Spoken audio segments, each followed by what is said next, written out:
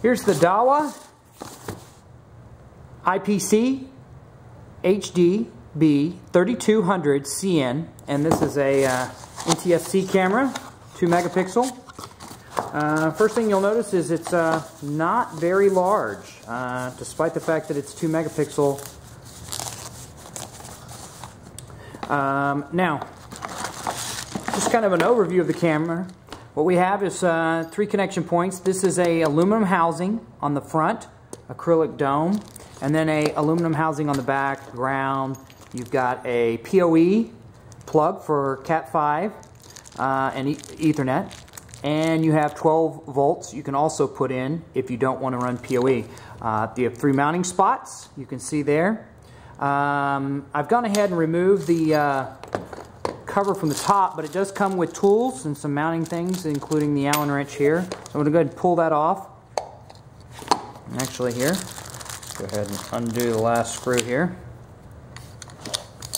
Now the screws have retainers in them, so if you're up on the top of a ladder, don't worry, they won't fall out. They've got little O-rings on them. Alright, now this is a waterproof camera. You can see the seal all the way around the outside, as is the cable here. The cable comes out along the side, you can see here.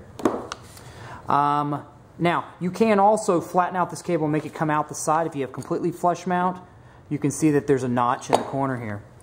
3 mounting spots again. On the camera, it has an SD card. You can put a micro SD card in here and cord to it. You can also FTP, you can do ONVIF if you have a compatible application, and there are a variety of other applications that work with this camera. Now, there's also a reset button, so if you forget the IP address or some other problem, you can reset it. There is a adjustable eyeball mount. You can see you can move it side to side. Now, there is a limit here on how far you can move it over. I had an extreme angle where I needed to be at this angle. I just unscrewed these 2 screws, took this cover off, and cut it down, and it was fine.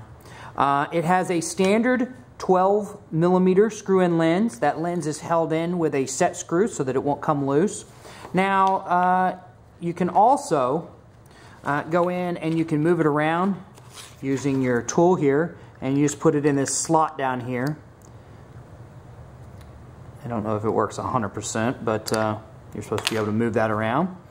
Overall, it's a very small camera.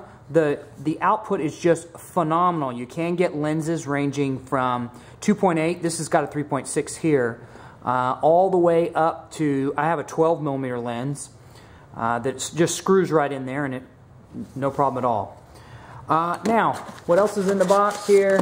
You do have a manual, and you have a sticky guide, so you can actually take this and stick it. It's just sticky. Stick it on there, drill your holes, and it's already marked, so you know exactly where to put it. Now in there also is a web interface. The web interface is pretty good. There's no Chinglish for the most part. It's got lots of configuration, does 2 streams, RTSP, works with a lot of applications, and anything that's not specifically designed this usually works with ONVIF or RTSP, depending on your application.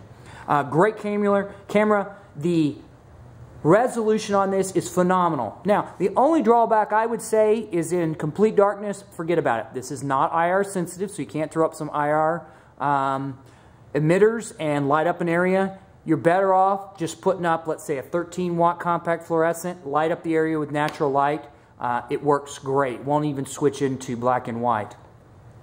Other than the low light, which is typical of CCD devices, it is a phenomenal camera.